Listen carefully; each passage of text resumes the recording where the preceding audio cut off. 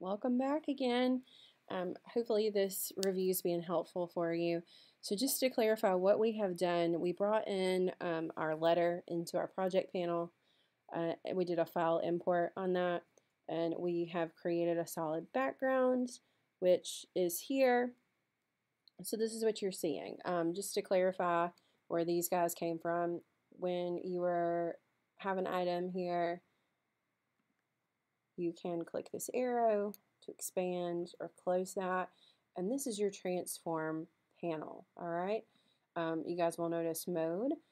We have blending mode, so just like in Photoshop or Illustrator with blending modes. We'll touch on that later, but I just want to make sure you know where this is. Transform, again, very, very important. We're going to start to create some transformations of this letter, and I'll show you how powerful that can be. So just a quick note about After Effects. After Effects works with what is called a keyframe. And a keyframe indicates, in the timeline here, you guys will see when we start creating them, a keyframe is going to indicate what is happening at each point within this timeline. So if you want to schedule or choreograph events, you're going to do that through keyframes. And anytime you make changes with an object, or you want it to change appearance, or you want it to move, you can do that through keyframes, and you have a lot of control over them, and that allows After Effects to be a powerful tool. Okay, so one thing I want to start with is scale. So scale is obviously going to make our letter change in size, and one important thing to notice is this is constraint proportions, so you want to make sure that's always turned on. Because that's going to make sure that this scales proportionally. If you don't want it to scale proportionally, if you want to do something funky with the scale, you can turn it off. Okay, it's at 100%. So one thing that I want to start with is I want to make sure that this is actually where I can see it. So I'm going to scale it down. Here we go. There's my letter. All right, so it's going to start there. So one thing I want to do first is, this is my starting point, and I want to create a keyframe. So to create a keyframe, right by scale, so you guys will notice these all have different timers, so you can turn them on or off to create a keyframe. All right, turn that on, and you guys will notice here, this little dot, that is my keyframe. So if I want this, for example, the scale of it, if I want it to kind of go back and forth and come in and out, or make it appear that it's coming kind of in and out of the screen, I am going to make sure that I keyframe each of those motions to capture that. All right, so I'm going to hover over to my 1 second, or in between my 1 second. I'm going to click and drag my time indicator. Okay, 49%, yes. Click and drag my time indicator.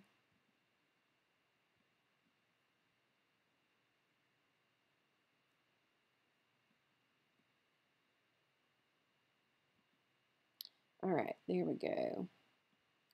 So with my time indicator, I can hop to my time relay there, current time, and I want to hop over to 1, and I'm going to create an action. So anytime that you make a change, it's going to create a new keyframe for you. So let's take this down to 5%. And you guys notice it will scale proportionally. So it goes super tiny, and then I'm going to jump over to this guy here, and I'm going to bring it up to 100%, which is going to make it huge. Okay, and I'm going to jump back over to 3. I'm going to scale it down to 10%. So again, it's kind of bobbing back and forth. And then 4. We'll do 50%. And you guys notice this is proportional, so it's keeping the height and the width the same, so it's not going to stretch. And then I'm going to go to 5, all the way down there, here. Click Alright, so let's start there. And you guys can see as you drag your playhead what's happening. If you hit spacebar, that's actually going to play this. Woo! And it's happening super fast. Super fast. If I wanted to change my frame rate, or not my frame rate, but how long this animation actually is, you guys will notice that depending on the time, that's going to make this move slower or faster. That's kind of crazy. But you guys see that because that is happening so fast, it's adding a lot of motion to it. One fun thing, if you want to make this smoother, if you right click, you see right click on a keyframe. So these are, this is a keyframe and it tells you your settings. So the little diamonds, that's a keyframe that indicates there's a change happening. So if you right click, keyframe assistant, I'm going to say easy ease, and that's going to change what your keyframe looks like. So let's go ahead and apply that to the first two. And you guys will notice easy ease is going to make this animate a little smoother. So let's click make sure your playhead's at the beginning, click your spacebar. And it's happening so fast, it's kind of hard to see that that's actually smoother. But if you do it, just go ahead and do it to all of them. Keyframe assistant, easy ease, keyframe assistant, easy ease. It's going to make that move just a little smoother.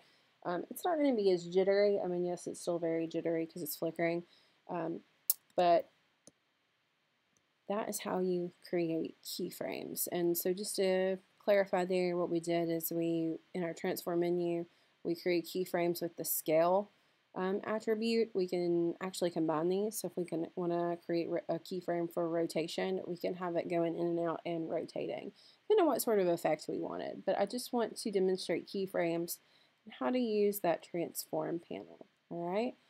So we're going to come back and I'm going to go over a couple other things, but keyframes, using your transform panel, using those settings, scale in particular is what we worked with here. Okay.